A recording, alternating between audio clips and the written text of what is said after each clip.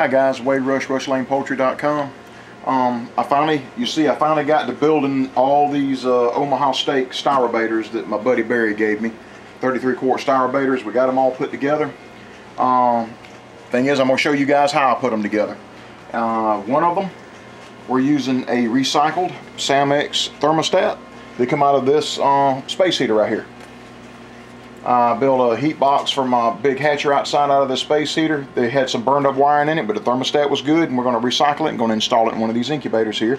And we're also going to install into a couple of them. We're going to install these modified water heater thermostats. You see where I got a 3/16 holes drilled in here so that the airflow can get through there really good. We're going to install that in a couple of these. Already got one installed right here, and it's holding at 100 degrees. It's actually been running for 3 days, guys, and holding at 100 degrees and 66% humidity. And so we're going to get started here in just a little bit. I'll show you how we put them together. Be right back to you. Hey guys, finally got back. It's the next day. It's Saturday. I gave out a juice last night and couldn't get back to it. Well, anyway, we're talking about his cost on this thing here and seeing if we can make it work. I picked this up at Lowe's yesterday. $8.57. I think it ended up being $8.96 after tax. So we're just going to call this $9. I'll make a note of this on the video too so we can kind of keep track of cost. $9 on a thermostat. This was miscellaneous wire. Like I said, we recovered from when we were working on the semi-trucks installing the tracking units. We got this for free. A lot of that, but in my case, some folks may have to buy a little bit of wire, but I didn't have to, and it's about what I had to do. So I got this for free, $0. This little fan, I got a bag full of them off of eBay with free shipping. This was $1 for this little fan right here. So $1. This came from Goodwill. This is a power cord for a small appliance. It's $1. That's what I'm going to use for a power cord. And what else did I have? Oh, it was my these little sockets, these outdoor sockets, are $1.75 at Lowe's a piece. We need 2 of those, so I think that almost comes to $2.50, $3.50, $3.50. Yeah, $1.75 twice is $3.50. All right, and last but not least, we want to be able to see through the top of this thing right here. And so there's a lot of different ways we can do that, but I don't like to have to cut plexiglass unless I have to.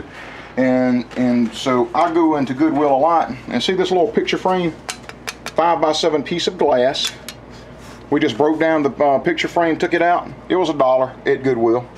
So our glass, $1. You're not going to go to Ace Hardware or anything like that and get a pane of glass cut out for $1. So we're going to use this. We're going to mount this on here as our viewing glass. And since it is glass and not plexiglass, we're not going to have problems with heat warping the glass or anything like that. So I think that gives us a pretty good breakdown on the actual money that we have involved. I haven't added it up, but I will on the video, so we'll know it at this point. So in the next segment, we're going to, all right guys, fixing to get to assembling here. The last thing, didn't mention, these are appliance bulbs, 25 watt a piece. I figured which is going to be plenty good enough for this box right here, $2.50 at Walmart. See folks, okay, that's why I like this hole saw so much. Before I get out of here, we'll line this up on this styrofoam right here. Get it close.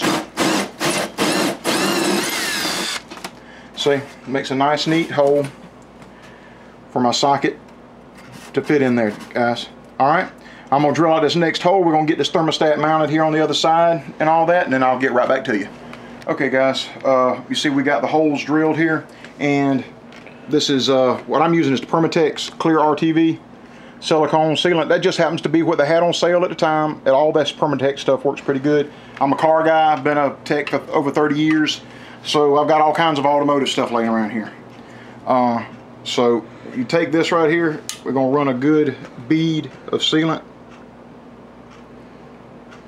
around it.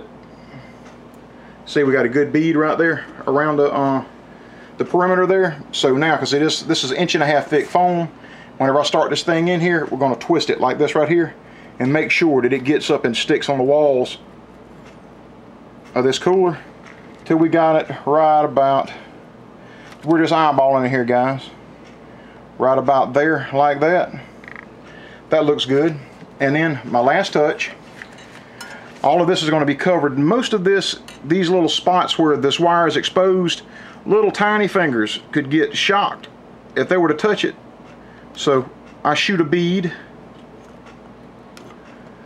of Permatex in there, and any of these holes that go all the way through right here on this socket, we just